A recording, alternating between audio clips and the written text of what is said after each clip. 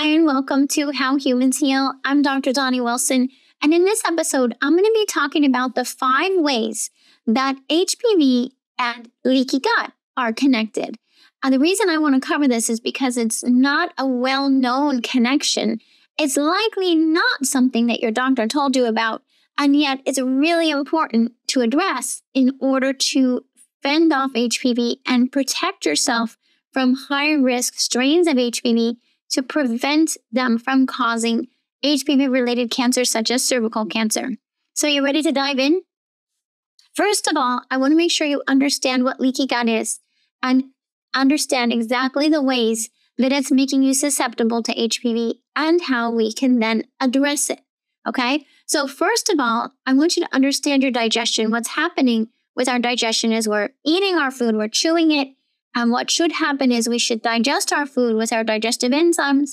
And in fact, part of the job of the intestinal cells is to make sure that our food is fully digested and that only our nutrients from our food are getting across the intestinal lining into our bodies, right? If you think about the intestines as a tube and the walls of the tube are made up of these intestinal cells.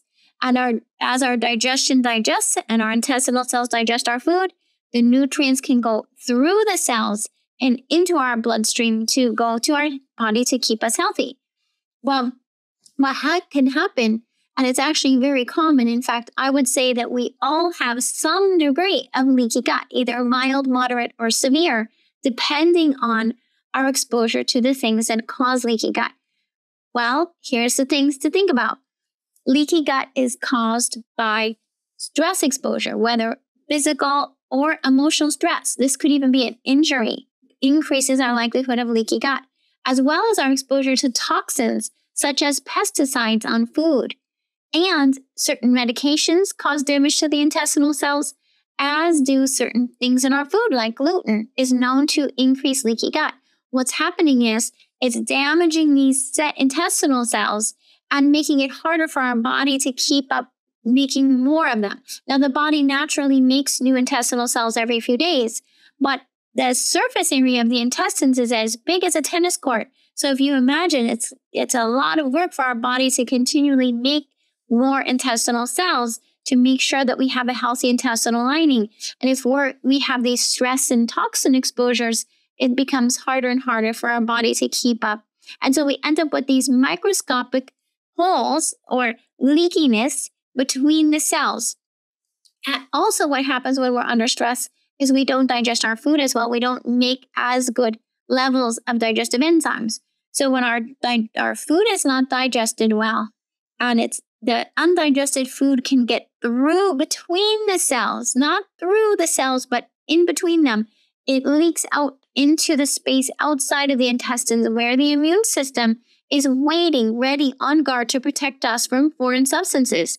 And the immune system sees these undigested food particles thinking it's a virus. It tries to protect us from the food.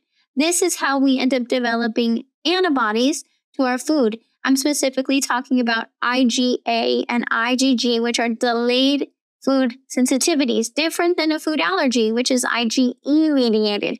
These often, IgA and IgG, we don't realize it's happening because it's happening over days to weeks. But what's happening is it's creating inflammation in the digestion, which makes the leaky gut worse. And that inflammation could go anywhere in the body, including into the nervous system, causing anxiety and depression, to the skin, causing skin rashes, and it can go to the vagina, making us susceptible to infections like HPV. So one of the ways that HPV makes us susceptible to, one of the ways I should say leaky gut makes us susceptible to HPV is because leaky gut increases inflammation in the body, including the vagina, and research shows that inflammation in the vagina increases risk of HPV. So one of the ways is increasing inflammation. A second way the leaky gut makes us susceptible to HPV is by causing nutrient deficiencies. And this is because, as I mentioned, the food is leaking through as food particles, and we end up not absorbing our nutrients from our food. So now we're not getting that iron, the vitamin D, the vitamin C, the B vitamins. Instead of the nutrients going through the cells, the food is undigested and we don't get the nutrients from it. And so we end up with nutrient deficiencies. This is well established in the research that having leaky gut is related to having nutrient deficiencies. And when we don't have enough nutrients, we're susceptible to infections, including HPV. In fact, this is the third way that leaky gut makes us susceptible to HPV, is because our immune system decreases. So when we have nutrient deficiencies and inflammation, as well as just generally with leaky gut and stress, our immune system goes down, making us more susceptible to all kinds of infections. In fact, people who have more severe leaky gut are susceptible to sinus infections, bladder infections, you name it, including vaginal infections like HPV. So this is the third way that leaky gut is connected to HPV, is because it affects our immune system. Did you recently get an abnormal pap smear result and test positive for HPV? Then I'm glad to connect with you. I'm a naturopathic doctor and midwife, and I specialize in helping women to address abnormal pap smears and get HPV to negative. And I would love to invite you to join me for a free online workshop.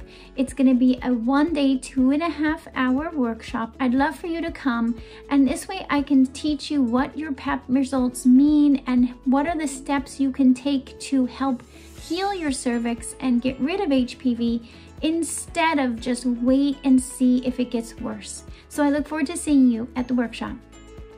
The fourth way that they're connected is because with leaky gut, there's very often imbalance in the gut bacteria for some of the same reasons. Because when we have high stress, high toxin exposure, high gluten exposure, those things all disrupt our gut bacteria as well.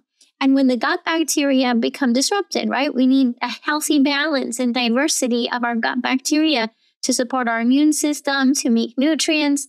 And when they get disrupted, not only does it increase leaky gut, but it also increases the release of toxins into our bloodstream. And when those gut bacteria are imbalanced, it causes an imbalance in the vaginal bacteria. So an imbalance in the gut bacteria causes a direct imbalance in the vaginal bacteria. And there's research to show this, that as we see those two microbiomes in communication, again, the microbiome in the gut is connected to the microbiome in the vagina, and they influence each other back and forth. So if there's issues in the gut, including the gut microbiome, it's likely to cause imbalances in the vaginal microbiome. And when that happens, it increases the risk of high-risk strains of HPV and cervical cancer. And the fifth way that they are connected is because of the toxicity level. As I mentioned, when the bacteria are out of balance, we have an increase in toxin production from bacteria that produce toxins. Now, combine that with leaky gut, we have more of those toxins leaking through the intestinal lining, getting into your bloodstream, increasing toxicity, more work for your liver. And as there's increased toxicity, it's also increases your risk of HPV and cervical cancer. So these are the 5 ways that leaky gut and imbalanced gut bacteria end up increasing your risk of HPV and abnormal cells, not only on the cervix, but also vaginally and other areas of the body. So this is why I would say it's so important to address your gut health. In fact, I see cases where if we only try to go after the virus and we don't pay attention to the gut, then we may temporarily see that virus go away, but it ends up coming back again. And I look at those cases and I say, what are we missing? And what we missed is we missed addressing the gut. So please don't overlook the importance of addressing your gut, including if you don't even have any digestive symptoms. Now, a lot of women I talk to and I say, how is your digestion doing? And a lot of times they say, oh, maybe they have nausea or bloating or burping or gas or constipation. And we go, oh, wow, okay, clearly there's something going on with their digestion. But there's many cases where women will say to me, oh, I don't have any problems with my digestion. It feels fine. And then we go ahead and run a food sensitivity panel, because to me, that's the best way to identify leaky gut, is with a very high level, accurate food sensitivity panel. Please don't just do any food sensitivity panel out there. They are not all created equal. I run a very specific food sensitivity panel through my office. You can get it through my website.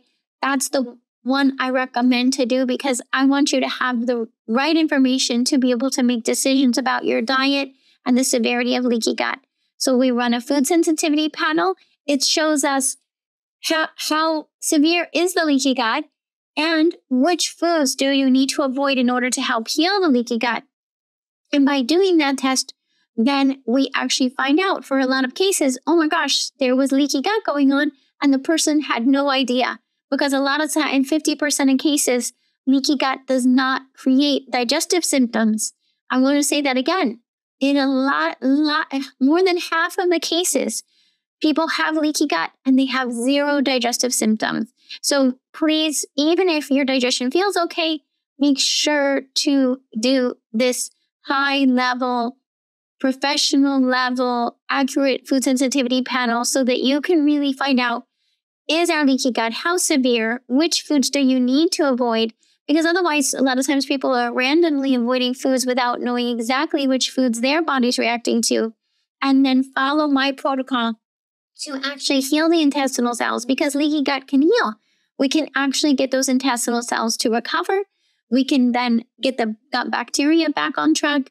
We can drop the inflammation. We can address the nutrient deficiencies. We can reduce the toxicity and boost your immune system. So we can address all of this. This is why it's so important to know, is because as we address the gut health, we can then absolutely decrease the likelihood of HPV being present or coming back, because now you know what to do to maintain your gut health and your vaginal health all at the same time. So I teach women all about my protocol to heal leaky gut in the Say Goodbye to HPV program. I also talk about it in the Heal HPV workshop and the Kickstart program. So if you're wanting to learn more and you want to follow in the footsteps of all the women who I've helped, then I encourage you to please join me for the free workshop and think about signing up for one of the programs so that I can guide you to fully heal leaky gut, address these underlying reasons why you're susceptible to HPV, and help you to get to freedom from high-risk HPV so that you're no longer at risk of cervical cancer or any of the other HPV-related cancers. Okay, well, thank you so much for joining me today at How Humans Heal.